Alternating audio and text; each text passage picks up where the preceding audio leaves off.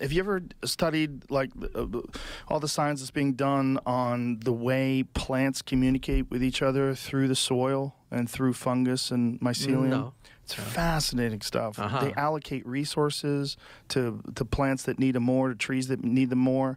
They seem to have communal. They seem to have some sort of a shared information network that we don't totally understand. See if you can find something on it.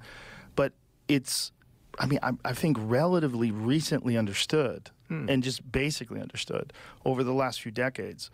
But people like Paul Stamets, who's a mycologist, has been studying this type of stuff, and it's really amazing. Like there's some sort of intelligence to it, the way it works. As I say, underground networking, the amazing connections beneath your feet.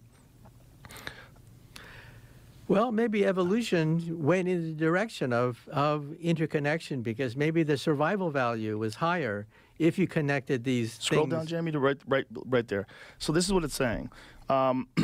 When most of us think of fungus, we imagine mushrooms sprouting out of the ground. These mushrooms are in fact the fruit of the fungus, while the majority of the fungal organism lives in the soil, interwoven with the tree roots as a vast network of mycelium. Mycelium are incredibly tiny threads of the greater fungal organism that wraps around or bore into tree roots. Taken together, mycelium composes what's called a mycorrhizal network, which connects individual plants together to transfer water, nitrogen, carbon, and other minerals. German forester Peter Wohlleben, how do you say that? Wohlleben dubbed this network the Wood Wide Web, as it is through the mycelium that trees communicate.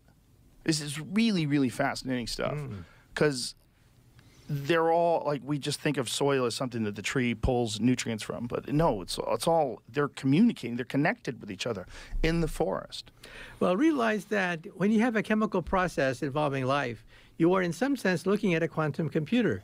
It's doing a quantum calculation. Yeah. It's taking nutrients from the soil, nutrients from the air, combining it to create cellulose or whatever it's made of. And so we're talking about something that we cannot duplicate without gigantic devices looking like a chandelier.